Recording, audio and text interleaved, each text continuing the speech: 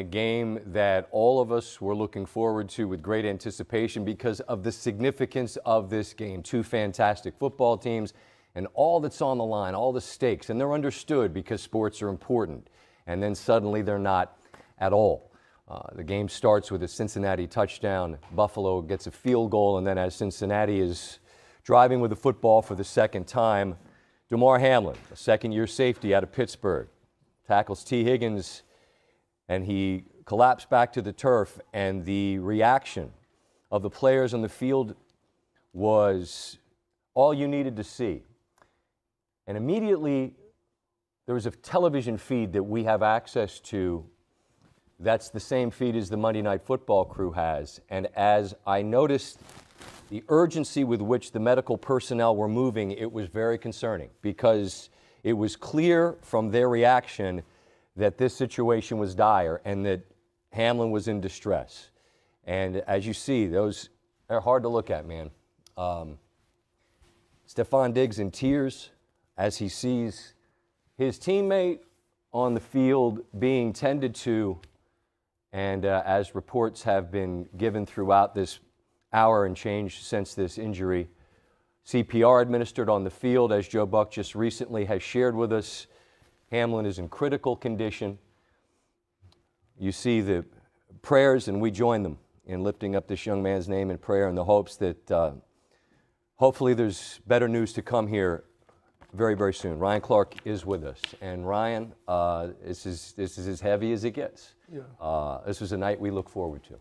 And now here we sit. And I just ask, as a member of this brotherhood, as a guy who dealt with his own health issues and scares, what words can we even put to this? What would you share? I think the first thing, this is about Damar Hamlin. And it's about a young man at 24 years old that was living his dream, that a few hours ago was getting ready to play the biggest game of his NFL career, and there's probably nowhere else in the world he wanted to be. And now he fights for his life. And when Damar Hamlin falls to the turf, and when you see the medical staff rush to the field and both teams are on the field, you realize this isn't normal. You realize this isn't just football. And so many times in this game, and in our job as well, we use the cliches, you know. I'm ready to die for this. I'm willing to give my life for this. It's time to go to war. And I think sometimes we use those things so much, we forget that part of living this dream is putting your life at risk. And tonight, you know, we got to see a side of football that is extremely ugly, a side of football that no one ever wants to see or never wants to admit exists. When you see both teams on the field crying in that way, your first thought is Damar Hamlin. Yep. The second thought is his family.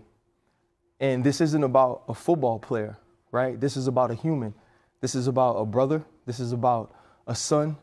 This is about a friend. This is about someone who is loved by so many that you have to watch go through this. I dealt with this before, and I watched my teammates for days come to my hospital bed and just cry. I had them call me and tell me that they didn't think I was going to make it, and now this team has to deal with that, and they have no answers. And so the next time I think that we get upset at our favorite fantasy player, or we're upset that the guy on our team doesn't make the play, and we're saying he's worthless, and we're saying you get to make all this money, we should remember that these men are putting their lives on the line to live their dream. And tonight, Damar Hamlin's dream became a nightmare for not only himself, but his family and his entire team. And there is a tendency and in the world, in the space that we occupy, where everyone wants to know everything immediately, and I understand it because we're all part of it. You want to know, and you want to share what you know. And I think that the search for the answers at the moment is ongoing. And so all we can deal with at 10:14 Eastern Time is what we know. And we know that Damar Hamlin fell to the ground. They suspended the game. He was taken by hospital at 9:25 Eastern Time to the University of Cincinnati's Medical Center. And that's what we know at this moment.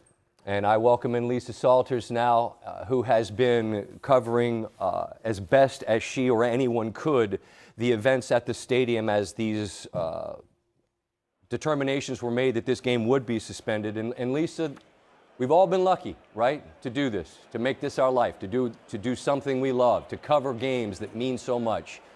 I can't recall an evening quite like this, and I just wonder, first, as a human being whose job it is to document these games, how you would describe what this last hour and a half has been like. It's hard because, like you guys have said, this is a human being, and all you can really think about is, you know, I hope that guy is okay. We've seen players go down with head injuries before, and as horrible as that may sound, we've grown accustomed to it, seeing guys take hard hits, see them stay down for a little while, get back up, give the thumbs up, and that's all we were all hoping for, was that Damar Hamlin was going to get up and that he was going to get on in that ambulance, he was going to give us a thumbs up, and we were all going to know that he was okay. And when that didn't happen, I think this entire stadium was just devastated. I mean, right now, all I can really think about is that player, his teammates, just seeing the agony on their faces, the concern on their faces. They're scared for him right now, and they should be. We all should be. But to see them hugging each other, down on their knees, praying for him, his coach, the other team, their head coach, those players, just to see how much unity and just unified concern that they all had for this young man. It's been overwhelming. There's a pall over the stadium right now. Like you said, Scott, you come to work, we're expecting to see the game of the season, and what we got was so terrible, but that doesn't really matter. All that really matters is Damar Hamlin and his family, and we just can't say it enough that we hope that he's okay. Agreed, as you said, and I echoed the thoughts in the start. All you can do is lift him up in prayer, and we continue to do so. As I said a moment ago, Lisa, and I realize you're there on the field, we have access to all the different feeds here that you all have for the Monday Night Football broadcast. And as I looked, it struck me that there was an urgency with which the medical personnel were moving that was atypical, and that was so concerning because it's their job to know, is someone hurt or injured? In this case, is someone in distress? And I wonder if you just, as you replay what was happening, what was your sense of how dire the circumstances were? Yeah, it was when all of the players came out onto the field and took a knee. The entire Bills bench emptied and was out on the field, and the way that the players, all of the players, the Bills and the Bengals, the way they formed a human wall around Damar Hamlin, that let me know there that this was not just another injury, that there were things going on behind that human wall that we shouldn't be seeing. They were trying to respect that young man's privacy, and rightfully so. So that was when I realized immediately that this was not just another injury, that this was something very, very serious. I have an appreciation for the fact that there's so much going on here that initially there was a sense that maybe they'd take 5 minutes and get loose and play. And as I'm looking at this, I'm thinking there's no possible way that that's going to happen. And it seems to me, Lisa, that it was Taylor and McDermott and their respective players who essentially threw up their hands and said, no, we're not. We're not playing football in 5 minutes. And again, I could be entirely wrong, but that was the sense I got as I watched. Was that what you felt was happening? Well, initially, like you said, it seemed as if the players were just going to take some time and to process this and to try to regroup and refocus. I saw Stephon Diggs. Well, first we saw Sean McDermott call his team together. Right. That the Bills all got down on a knee, and we don't know what he said to them, but it appeared as if he was trying to refocus his team. And then Stephon Diggs did the same thing. He was yelling, guys, come on, come on, come on, come on. Because players were just sitting on the bench just looking completely shell-shocked and devastated, and rightfully so.